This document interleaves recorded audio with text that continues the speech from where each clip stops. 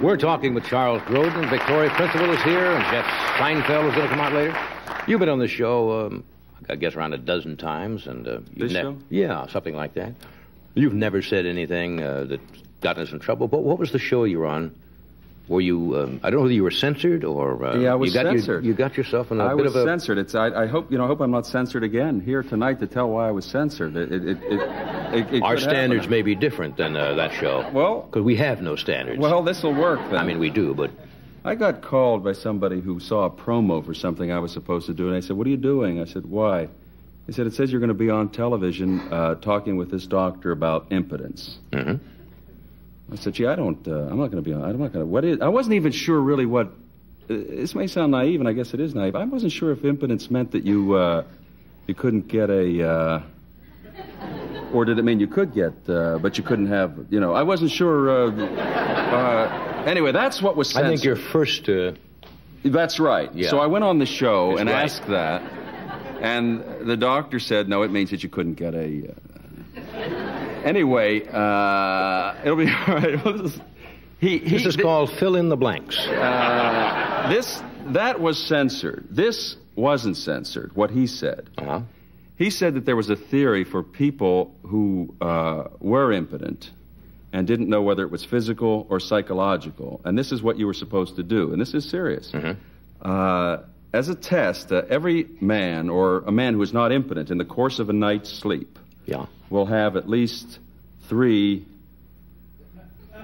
And if you wanted to check whether this impotence was based on... am I fired? No. All right. If you wanted to check whether this was based on physical or psychological reasons, what you do is you take a couple of...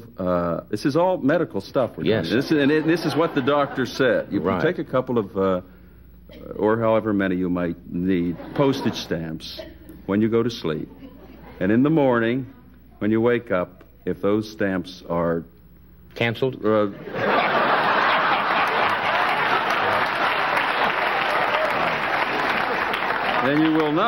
you will know that your problem is not physical. Your problem is psychological. He didn't say if it was psychological, then what you should do. Maybe you could mail it. I think I follow what you're saying. And if the stamps were... If the stamps were broken, you were. It was a psychological problem. I see. That went out. That was okay. But the question on whether what impotence meant was censored. I don't understand that at all. That seems like a fairly normal... I think it's because I'm not a doctor and he is that you couldn't say that. Yeah. Well, I don't think we'll cut that out of our show. Will we, Fred? Yes. Fred, you want to put the stamps away and talk to me a second?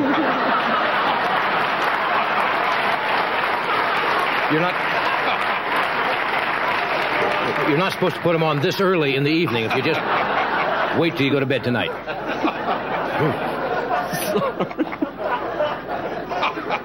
Would those be penny stamped, airmail? I suppose that's relative, too. Well, anyway, that's the only time you've ever been censored, huh? Until tonight. Yeah, no, that's okay. It is? Yeah. Well, it wasn't there, and I was surprised that it wasn't. I mean, they asked me to sit there next to the fella. And that man was a doctor. And the man was a doctor, and I thought it was an all right Worked question. in a hospital place. They didn't think so. Should have known better.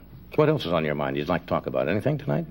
What are you doing currently that we should know about? Or maybe you don't want us to know? Any of those questions, Chuck? Am I talking soft again? No. I was... Anything you want to come on? Baseball? You a baseball fan? Yes, Hockey? I am a baseball fan. Good. What am I doing? Yeah. I mean, you have a... Usually when people come on here, they're plugging something. You know, just plug. Well, and you've been sitting here for nigh on to 10 minutes and haven't said, hey, I got a picture coming out, or I'm opening it somewhere. I don't like to do that, really. I really don't. I like to do it years ago when I was in a picture with Albert Brooks, because I think he's so great. Right. And if I were in a picture with Albert Brooks, I'd happily come out and say... What was that picture? Real life. You know, we can plug that. It came out a few years ago. You know, when it... Yeah, but it's not... It's too bad you missed Real Life. Yeah, but it was great. It was great. No, I'm not... See, this way it keeps the rhythm of the show going, because if we don't have a plug, it breaks it. And people are not used to it. They'll say, gee, what happened to him tonight? He didn't plug anything. I don't like to plug. Basically, I'm working on a different image. You know, when I came out here originally, which was about 10 years ago, I was a guy with a dark suit and a tie. Yeah. And I'm going for something else now. I can tell. Yeah. Yeah. You're much heavier then, too. Yeah, I was heavier then, but I'm basically going for, what do you think? We're kind of laid back, easy, with it. People come on talk shows. Yeah. Very often. People don't say this on talk shows, but it's really true. People come on talk shows to establish an image for themselves. Because you can't do it in the movies often because of the part, because of the role. You're trapped in the role. They think you are what you are. So they think you are what you are. This is the real? But you're not. Well, no, this isn't the real either. You know, this is like working for an image. Burt Reynolds is a perfect example. Burt Reynolds comes out here. Made his image, right. He made his image as a funny person. Right. But basically, Burt Reynolds comes out around those curtains and looks up at the audience as though, what's that look on his face saying to you? Here I am. And I've just had... Postage Stamp City. That's right. Then and he pretty much plays that, I think. Yeah. He plays that out here. He's funny and he's witty and he's real, right. Very attractive guy. And basically when he's finished and he's leaving, he gives that audience a look like he's going now to go get some more... Yeah. And that's it. So that's pretty much what I'm doing now. Yeah, well, it's coming along. I sense it. I mean... I'm excited just sitting here next to you. You touched me there. You see, you said you would.